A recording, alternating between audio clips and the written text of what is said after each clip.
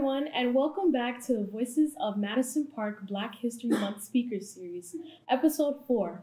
I'm your host, Lanai, and in this series, we are celebrating Black History Month and learning about African American professionals who are making a difference in the Black community. We have students from MP as an audience with us today who will be a part of this conversation and will learn more about different speakers on this series. On today's episode, we are excited to have author June Arche. Let's welcome our fourth guest of the Black History Month Speaker Series, June Arche.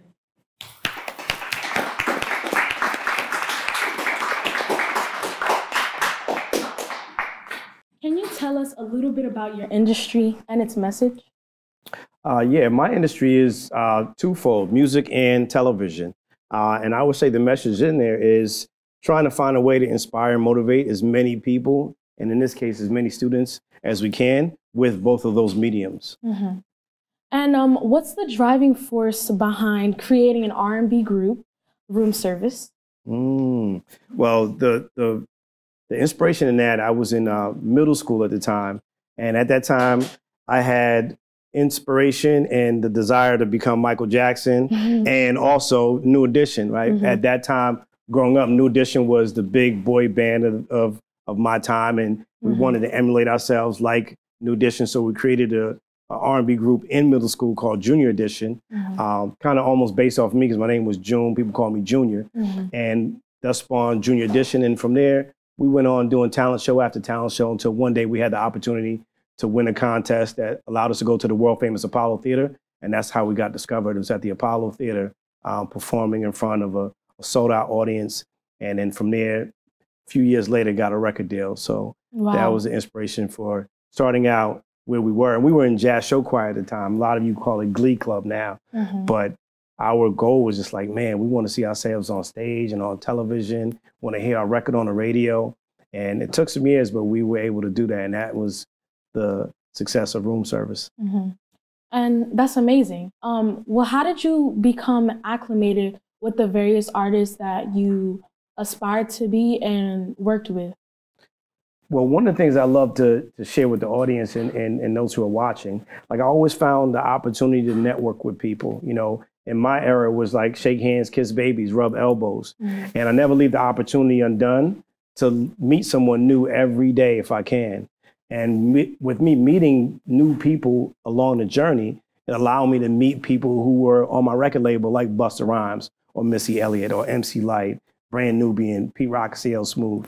And then it also allowed me to meet people like Mary J. Blige or The Lox or Chris Rock. Wow. But it was just a matter of just always introducing yourself, telling people who you are, asking people who they were and what it is that they did, and just taking that networking approach.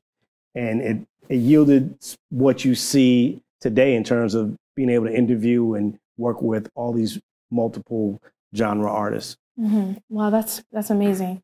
Well, can you tell us a little bit about your books and why you wrote them? Well, my first book is called Yes, Every Day Can Be a Good Day, The Keys to Success That Lead to an Amazing Life. And in 2010, the music started to sound a little different. I went from being a recording artist in Room Service to an executive. And as an executive, I had the opportunity to work with Jay-Z, Beyonce, Chris Brown, Mario, Marion, Gym Class Heroes, 50 Cent. And I stepped away from the music business to kind of take a break and look at what was going on in social media. And I just saw a lot of negativity out there. You know, people complaining about having to wake up and go to work, having to deal with a spouse, children. And I said, for a year straight, I just want to put out a positive message on social media every day. So I did that every day for 365 days. And during that time, I was filming a TV show on Fuse called the docuseries, which was an independent show about producers and artists trying to make it in the music and entertainment business. And in one of the episodes, I talk about wanting to write this book. And in doing so, 2013, I come out with this book and I get the opportunity to go on tour with Trent Shelton and Eric Thomas, E.T. the hip hop preacher. And it was just a way to take everything that I had written on social media and put it in a book. But that was from the encouragement of people who were on my social media platforms and would see this and say, you should actually write a book. And I turned that down for a while because I'm like, I just want people to just see the glass half full in life Right. instead of half empty. Yeah. And after that book did well, I literally said to myself, I want to catch people early. So I created a children's version of the book called Yes, You Can, which is now a children's book of inspiration. That's great. That's amazing. Well, we noticed that you have your podcast, as you were briefly talking about. Can you tell us what led you to creating that?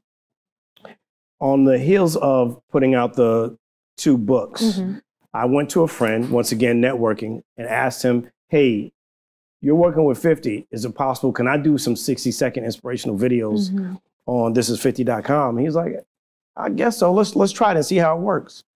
And I did maybe 20 of them at the time. And one day, Tony Yayo, who was part of G Unit, who just went on tour with 50 Cent, he was in an office. And this is right around when Donald Trump was trying to run for president. And we had just had a conversation about it. He was speaking so intelligently about it. And I said, Yayo, can I interview you? Because I want people to know that you're pretty smart, right? You know what you're talking about, but you have this perspective about Donald Trump, and you say he's going to get elected, and a lot of us don't think he's going to get elected. I want to talk about it. Yeah. And he came in the studio like this, and we had an interview. It was my first interview with a guest. And it went viral in the hip hop community. And I'm like, ooh, I think I got something here. And then I started reaching out to my friends, Styles P, Amari Hardwick, who played Ghost in Power. And I would just ask them to come in the studio to do interviews with me. And every interview just kept going up, 1,000, 2,000, to the point where 1 million plus, maybe like 1.5 million people started to pay attention to these interviews. And then I knew, like, I have something here, like people paying attention. And they wanted something different. Yeah. People weren't just interested in just all the negativity. They wanted some real stories from people that they knew and how to navigate life. Right, yeah. So that's how that started. Yeah, that's great. Well, can you tell us who are like a few people that you look up to? Few people that I look up to. My list is interesting because I'm looking at the people who I would like to have a portion of. I would love to have all the success that they have, right? But just a portion of what they've gained up to this point. You look at Oprah Winfrey, you look at Jay-Z, you look at obviously 50 Cent, but I get to work with him indirectly with just being on his platform. Yeah. But to hear their stories, the only person I haven't met to speak to is Oprah, but I've had conversation with Jay-Z and he's inspired. I've had obviously conversation with 50 Cent. These are the people I look up to as creatives and business people because they're doing it at a high level. Yeah. You know, it'd be great to say, oh man, like obviously my parents, you know, being, you know, West Indian, being immigrants coming to this country, is definitely a lot to look up to. Yeah. But their dreams, in terms of me realizing what they did, I've surpassed that already, right? They came here with a certain vision and certain plans, but we far exceeded that already in my generation and in my lifetime. That I'm like, all right, I need something bigger and broader to do, but also I'm trying to do it now at a level where I inspire and motivate, you know, those are in this room, right? Because that's what it's really about. Legacy. It's about inspiring young people to put the combinations together to be successful, right? No matter what it is that they want to do in life, give them the combinations that they could go out, plant seeds, and be dope people in their community. Yeah, that's great. Well, how do you keep such a positive energy and such a positive vibe when giving out, when being in a society where there's negativity surrounded around you? I'll tell you how easy it is for me and how easy it could be if one would only allow themselves to take on this perspective. I just finished watching One Love, the Bob Marley movie, right? Amazing movie. But one of the things that I always tell people is the minute you wake up in the morning, right? That moment that you wake up, it's a great day. Like you made it here. There's somebody somewhere that didn't wake up this morning. There's somebody somewhere who have woken up and they won't make it to the day. Somebody woke up, made it through the day, but won't make it home. But the minute we wake up, if you lead with gratitude, that works, right? And as I'm watching the Bob Marley movie, he talks about it in the great record that we hear, right? Don't worry about a thing. He starts out like waking up in the morning, right? Yeah. To the rising sun. Yeah. Like the minute you wake up, if you can adopt that thinking and that perspective, every day can be a good day, like my book says, right? Yeah. Bad things can happen to good people. Unfortunate things will happen, But the minute you wake up, you have the opportunity to do anything you want in life. Yeah. That's the blessing from God, being able to wake up in the morning. Absolutely. Yeah, I get it. Well, what are some challenges that you went throughout your career? One of the biggest challenges was actually losing my record deal, because it wasn't a fault of the group. It was a fault of one particular individual. And the lesson from that is never allow someone to block your blessing. Yeah. Right. That is but it was a big obstacle because we worked so hard up to that point to get to that space. I literally turned down a soccer scholarship, right, to stay local so I could get a record deal. Now here it is, I get the record deal because of one person, and them being selfish, you lose that whole momentum of the dream that you were working so hard for. So that was the biggest obstacle and the biggest lesson that I learned is don't allow other people to block your blessing. And like Nipsey Hussle said, everybody can't come. Everybody can't come. Yeah, so. That's great. Well, thank you for that message. Don't let anybody block your blessing, for Absolutely. sure. Well, where would you see yourself in 10-ish years? Like, where do you want to see yourself? That's a great question, right? And I don't always like answer that question because I like to live in the moment. But for me, if you go back to the pandemic, right? I had an opportunity to teach in this school as an enrichment program. And this was a time where my friends who were DJs or photographers or filmmakers, they couldn't work, right? Because everything was shut down. I couldn't do anything outside because some of the things I do allow me to speak in front of a large amount of people, big venues, or do events. And when I had the opportunity to speak in this school, I was talking to kids about exactly what we're experiencing right here, arts and entertainment, and telling them about my story and my journey in music. And at the end of that class, my friend says to me, "You should start a school program." And I'm like, "What would I call it? The June Arche School of Arts?" He was like, "That sounds good." And that birthed the June Arche School of Arts program during the pandemic. And we're now in 18 schools. And Madison Park is the 19th school that I began teaching in last September. And I'm like, all right, so 10 years from now, not only would I like to triple that number, but I would love to just have a campus where you can do DJing, graphic design, filmmaking, photography, animation, and podcasting in one school called the June Arche School of Arts. So that's what 10 years from now looks like to me. Okay. So giving back to the youth in the community. Absolutely. And creating the perspective that you could do this for a living, like the students that are behind the scenes, behind the cameras, doing the audio, doing the interviews, can actually realize this as a dream and not just think that, you have to be Jay-Z and Beyonce. You could be behind the scenes making just as much money, if not more money, than some of these artists. Yeah. Wow. What is some advice that you would give to any students or children that want to be in the career path that you have or that are involved with media arts? I would say follow your dreams, but dream big, right? Dream so big that it scares you. A lot of people say that, and you might hear it. It sounds cliche, but every opportunity I've had, I thought larger than life, and I was able to do it. Yeah. And that, to me, frightened me that, man, the dream that I had came true. That's scary. Like, so what if I wanted to actually write a book? Right. I ended up writing 2. I'm working on my 3rd. And I'm like, shoot, what would it look like if I had my own clothing line? I got that too. What would it look like if I actually created a shoe line? I'm on my 3rd shoe. What would it look like if I created 2 TV shows? I ended up doing 4. But it kept scaring me. I'm like, shoot, and there's nothing I can't do. So I just implore any young person in the audience, anybody who's watching and listening, think about something and create something that scares you, that what if it does work? What happens? Yeah. That's crazy, right? Yeah, that's crazy. But it can happen. It can happen. So my advice is dream big, think big, but work hard for it, because nobody can take it from you. Rick Ross said it. Nobody's going to see you shooting in the gym. But when the time comes and you get the opportunity and you get that break and you're ready, like, it's great. Sometimes I tell young people, sleep with your shoes on so you ain't got to get ready. Yeah. Right? Because you never know when your next opportunity is going to come. Exactly. So. Yeah.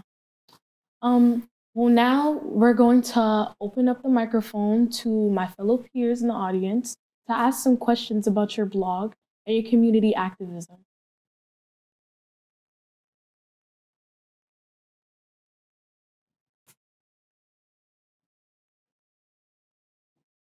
Don't be shy. Questions, comments? Oh, somebody will be coming Thoughts? around with the microphone.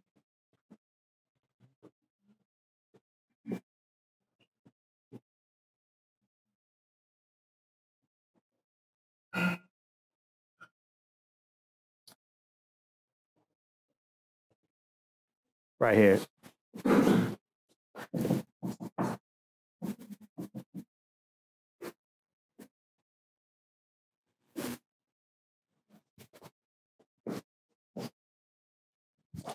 I'm just asking a general question. Do you have any regrets in your life? I'll tell you this. One of the things that I've learned on my journey, and I want to say I heard it somewhere, or at least a portion of it somewhere. If you change one thing, you change everything. And I think about that at times when I'm looking at watching the World Cup and I see these soccer players doing great things. And I'm like, man, the money that they're making, and they got an Adidas contract and I'm an Adidas guy. I'm like, man, what if I stayed and got that, kept that soccer scholarship and played soccer? What if, right? But when you look at that, what if, I wouldn't have met the people I've met on my journey and been able to be friends with some of the biggest stars on this planet, right? I look at the Grammys as an example last weekend, and I'm like, know that person. I could call him and text him right now. Know that person.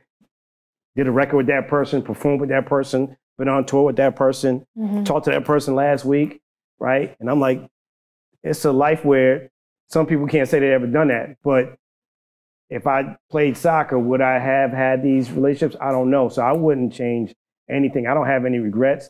I wish I probably had more opportunity, or just said, man, if I would have worked hard on this, maybe, but no regrets at all, because I wouldn't have been where I am today. My path would have took me somewhere different.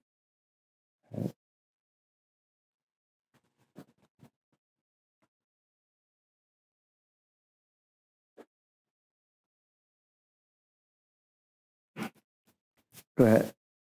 Have you worked with Chris Brown? Actually, I have worked with Chris Brown. I worked with Chris Brown right before he got his record deal, and when he started working on his first album, I worked with Chris Brown in the studio. He and I just powwowing and just seeing exactly the artist that he was, right? And it was a great opportunity to just be on the ground level with Chris Brown. So that was really, really dope. Yeah. And like, he's a friend, so just based on the relationship that we created when we first started working together.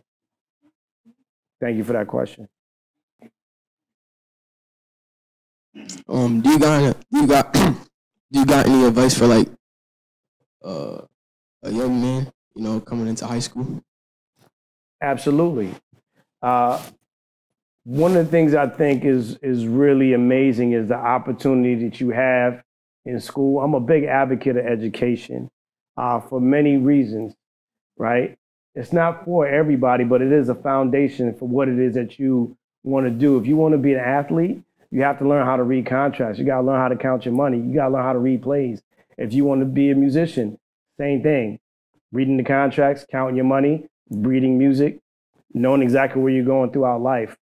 For a young man who's trying to navigate the 4 years of school, right? Just high school. We're just talking about high school. One of the great things that you have the opportunity to do, besides learning and being educated, is creating relationships and friendships that may last you a lifetime. And those are the things in the foundation that you can have that's going to take you well beyond these 4 years or these walls. Because I have relationships that I've had since actually elementary school, right? That are people or friends that they're part of your village. So while you're here, create a village of people that will hold you accountable, that are like minds. And when I say like minds, they're not yes men or yes women. They are there to help you in times when you're like, man, I don't know if I'm going to make it through my freshman, sophomore, junior, or if I'm going to get ready to graduate. They'll hold you accountable, right? They help you when you are at your lowest, and they applaud you when you're at your highest. So make sure you create, cultivate, develop, nurture those relationships here, because those are going to be the adults. You all will be adults at some point that will be able to lean on each other and be a generation that could be a force to be reckoned with. That was a really great question. Don't be shy. Come on, I'm here to even if I don't know the answers, we're gonna figure it out.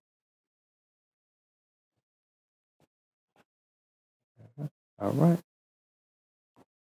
Okay. Well, now the show is coming to an end.